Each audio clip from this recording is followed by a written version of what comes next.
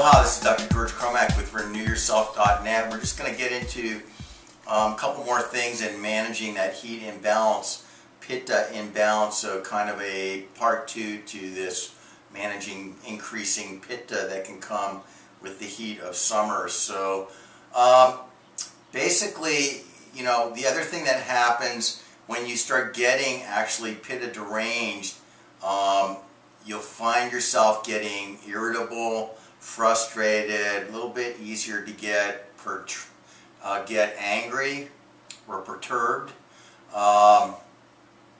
You can also break out with, a lot of times the heat comes out of the liver, and when it does, it will come out in the skin very often in terms of like a burning, itching, rashy type thing.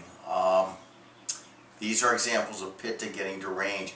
You can drink aloe vera juice, is really excellent for its cooling. And the other thing is you can do nausea. And nausea would be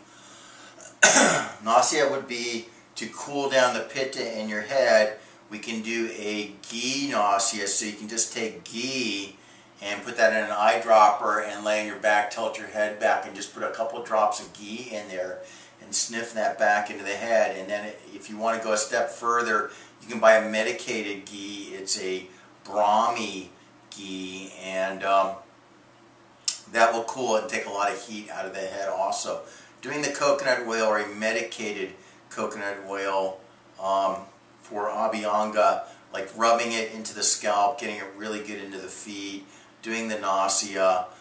These are all things that will decrease Pitta. There's also a cleansing routine in Ayurveda that you can do once a month, and involves a castor oil purge, and what that does is it helps let out a lot of that excess heat. So once a month you can, on an empty stomach, drink about 4 or 5 ounces of, 4 or 5 tablespoons, which are usually about ounces of castor oil.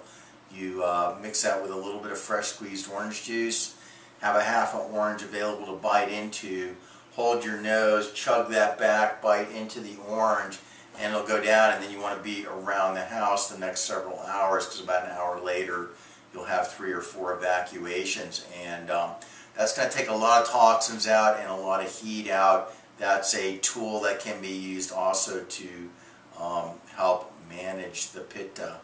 So that's Dr. George Cromack with RenewYourself.net. Please feel free to email me with your questions. Aloha.